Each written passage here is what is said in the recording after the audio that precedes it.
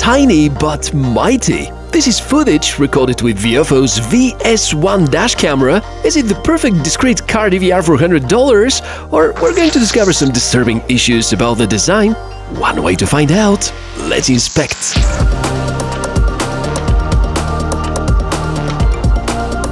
Hey, welcome to the channel, great to meet you. I'm the Tech Mishka, and today we're going to talk about dash cameras with this tiny, but it's really very compact considering the usual size of a dash camera. It comes from Viofo, a company I very often review here on the channel because they still continue to offer great value products and are among the very few companies who actually listen to their community, because you can see them present in various forums, in Reddit threads. You can see them even commenting on YouTube videos, and this is their first model for 2024. Very tiny, very discreet, no display over here, so covering the basics, plus an image sensor which is famous for excellent performance in low light scenarios. So my task today is to show you everything meaningful about the Viofo VS1, and you can expect the unboxing, the initial setup, the installation, a lot of samples, and everything so that we can discover the good and the bad sides. Starting with something positive, which is the price point, just above $100, which is very similar to Viofo's Mini series. But this here is a true Mini. It's gonna compete against devices from 70mi, FineView, Garmin, or whichever brand you believe is meaningful at this budget point, with supposedly better hardware on Viofo's side. Therefore, we're already unboxing in order to discover the competitive advantages, if any. Looks like the pack has also a new style. Maybe 2024 is a new beginning for Viofo after all. Some of the top highlights are to be seen. Inside is the dash camera, much smaller than expected. Apparently Viofo ditched the wedge-shaped form factor for this vertical camera. It is so tiny that it could be a good fit behind the rear-view mirror if no other sensors are present in your vehicle. There's a detailed user guide, screen folios for installation, the necessary cables, even a dual-port adapter, something often disregarded by most of us, but really important because lets you power feed the dash camera and charge your smartphone simultaneously, for instance. Since this dashcam's exterior is quite easy to explore, there's a well-working angle adjustment mechanism, a microSD card slot, 2 function buttons, 2 LEDs indicating the status, and of course the lens area at the front. More interesting are the tech pieces on the inside. Besides the 5-megapixel Sony Starvis 2 image sensor, there's a capable chipset, 7-element optics with f/1.8 aperture, 140-degree field of view, G-sensor and motion detection, inbuilt GPS, microSD card support for up to 512 GB, a dual-band Wi-Fi implementation, and of course a smartphone app. The really big strength of this dash camera is indeed the size, because it's just a fraction of the size of similarly spec'd dash cameras, and although there is no display on the back, you still get enough information thanks to these LEDs, and there also are 2 function buttons for pretty much most of the things that you need to control for proper operation, and they are configurable. You can enable or disable the Wi-Fi function, you can also mark a video as a read-only, you can enable or disable the microphone, and so on and so forth.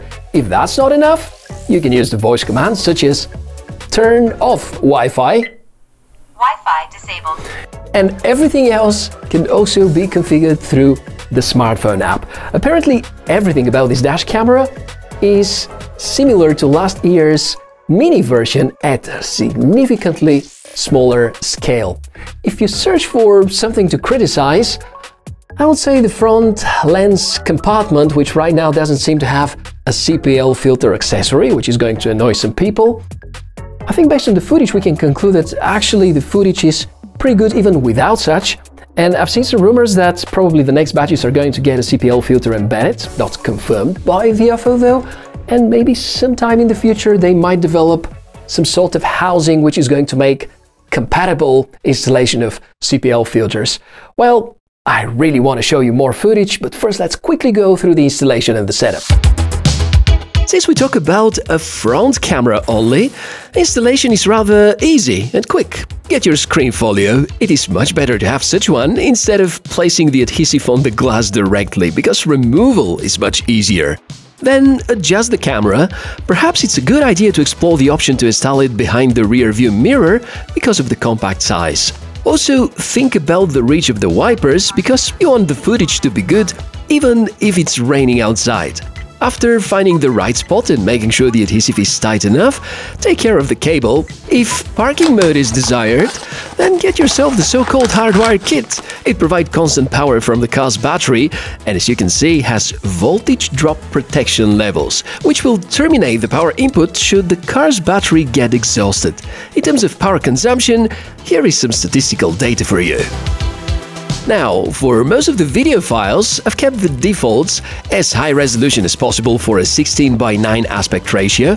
The highest possible bitrate, HDR, is on, so we enjoy videos that are as good as the current firmware version of the VS1 can record them. Could be that in time Viofo further tuned the image quality, but don't expect any significant difference. In terms of details, this is pretty good. In daytime, maybe the lack of greater pixel density is a bit of a drawback, because in 4K resolution somewhat more details might have been present.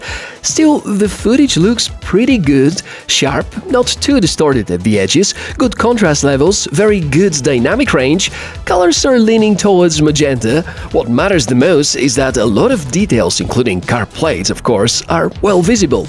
The mentioned inability to record in 4K is apparently good news for the low light footage. It is good, very good. Well, not as good as Viofo's top-end solutions, but quality is in place and you can distinguish a great amount of details.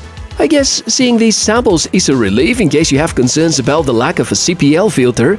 Good news is that even if you zoom in twice digitally, and I do this in post-production, it's not a camera feature, the image doesn't seem to fall apart and retains good amounts of details. As usual, it's a good idea to compare against a benchmark. Blackview's DR970X is one of the best 2023 dashcams, and here you can decide for yourself which is the better video, the one on the left or the one on the right side. Would be nice of you to actually say something about your reasons in the comments area below. Here's an audio test with this new Viofo dash camera, driving with about 85 km/h. There's pretty strong wind. You can let me know in the comments below, how does this internal microphone feel? Since there's no display, most of the config happens via the smartphone app. It's the well-known Viofo app. Some people believe the interface is too outdated, but I feel it's just fine, and the amount of configuration features is also a spot on. Video resolution, exposure settings, HDR, and a lot more. This is what you can adjust from here. As mentioned earlier, only 2 hardware buttons on the dashcam itself are available, to mute and unmute the microphone, as well as to quickly mark a video as read-only.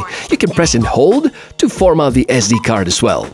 To make sure we've covered everything about VS1, we should talk about problems, I guess. Well, I had none of them, but there certainly are features that I'd love to see improved or implemented, like a rear camera option, the mentioned CPL filter, the front lens can easily get dirt by your fingers while adjusted, and maybe I wish to see a 4K capable Pro version someday. That would be great. Obviously, referring back to the question from the start, whether there is something disturbing about it, I would say not at all. Quite the opposite. Very compact, very capable, very reliable, supporting voice commands and apparently offering exceptionally good image quality. And that's obviously thanks to the pretty capable image sensor inside. I think Viofo VS1 is a really strong contender and a very good new beginning of this new shape and style of Viofo's dash cameras. I'm not really sure if any other models are going to get this revamped look and style, but if they do, that could be pretty exciting. Or not, maybe we can talk about this in the comment section below the video. Do you like the new vision of Viofo? And do you think they're departing from the old wedge-shaped dash cameras? And what do you think about VS1? The comment section is below the video. As usual, underneath you're going to find some more information about how you can support my work here on the channel, and possibly a link to buy the VS1 with a discount. Check the video description for more information. Thank you very much for watching this episode. I hope it was useful, and if that's the case, you know what to do to support my work here. I wish you a fantastic day, drive safely and responsibly, and I'll see you in the next one. Bye!